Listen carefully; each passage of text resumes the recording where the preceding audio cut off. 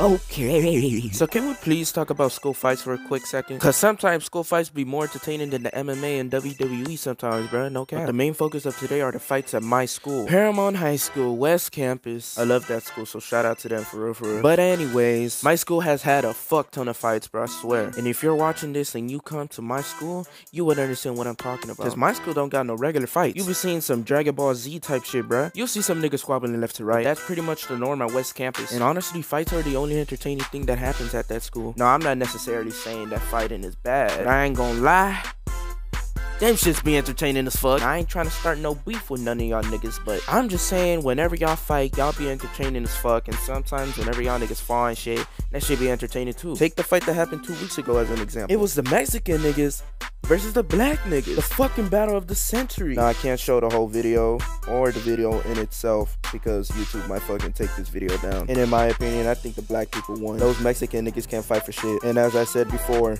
I don't want any beef with y'all niggas. I'm just stating my opinion on what happened. And if you don't like what the fuck I'm talking about right now, then just don't watch the video. It's as simple as that. Now I have to cut this video short because I really don't want to waste my time talking about this. Respectfully.